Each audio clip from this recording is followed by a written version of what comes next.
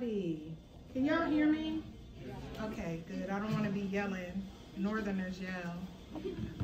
And I don't want to make this deep, but I brought some notes. First of all, I want to thank A&T for having me. This isn't my first time here. My first speaking engagement was at A&T, and that was, I believe, 2004.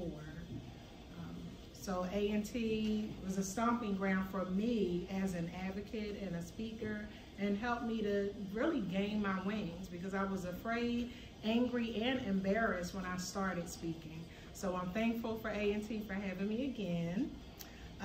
I see that the title is Red in Your Own Way.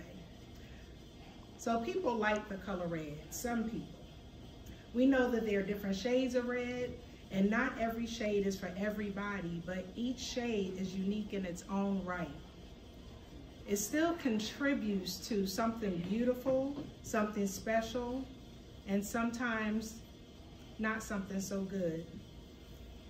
An outfit can be red, paint on your wall, lipstick for those who wear it, eyeshadow, hair color, even nail color. That's the same with HIV. It affects different people and communities in different ways, but we are all beautiful in spite of the stigma